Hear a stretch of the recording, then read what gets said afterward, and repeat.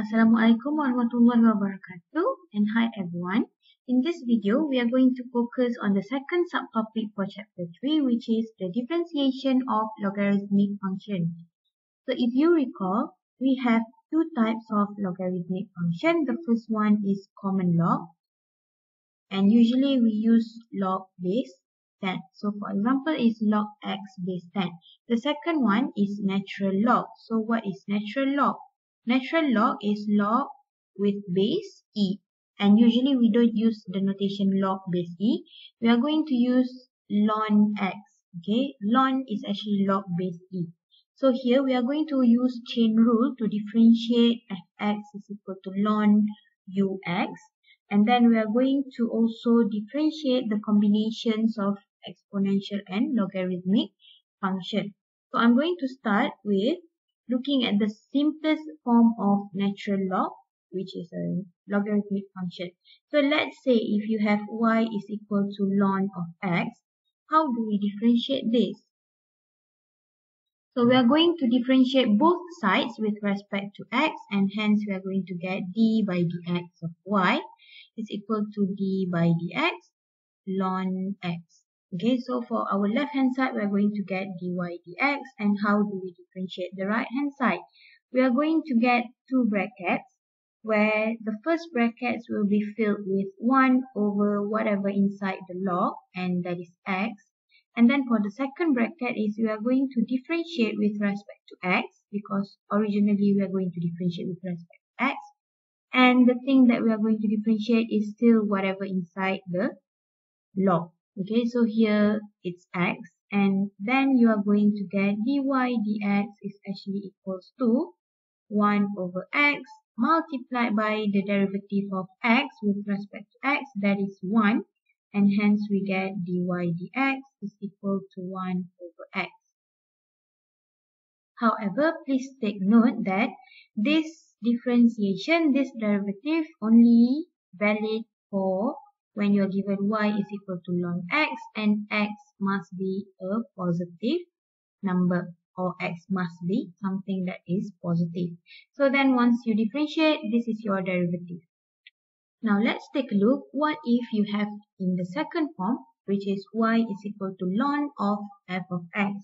So in this case, if you want to differentiate, we are going to use chain rule, because then it's easier for you to understand. And by using chain rule, please recall our formula will be dy dx is equal to dy du multiplied by du dx. So in this case, we need to introduce another variable, which is u. And I'm going to choose let u is equal to f of x, whatever inside the ln. And then I can just rewrite my y as y is equal to ln of u. And then we can differentiate these two. But I'm going to differentiate u with respect to x, and that will give me f prime of x. And then differentiating y with respect to u will give me 1 over u. Same as previously, but just now we are differentiating with respect to x, but now with respect to u. And putting into the formula for chain rule here, I need to put in dy by du multiplied by du by dx. And then that will give me dy dx is actually equals to 1 over u multiplied by f prime of x. And again, you cannot leave u here as it is. You need to change it back into, you need to change it back into f of x. So here I will have, 1 over f of x multiplied by f prime of x.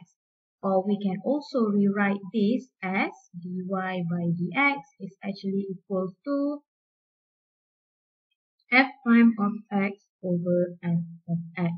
Okay. There is also an alternative for questions involving logarithmic function in the form of y equals to ln f of x, in which we can use the previous method I have shown you. We are going to use two brackets. The first one is 1 over whatever inside, and then we're going to differentiate whatever inside the logarithmic function. Okay, so I'm going to show you how to use the alternative. Let's say we have y is equal to ln of f of x, and by using the two brackets method, I can just immediately write dy by dx is actually equals to 2 brackets. And the first bracket is 1 over whatever inside, which is fx. So 1 over fx. And then the second bracket will be differentiating fx with respect to x. And that will give me 1 over fx multiplied by f prime of x. And hence I can rewrite that as f prime of x over f of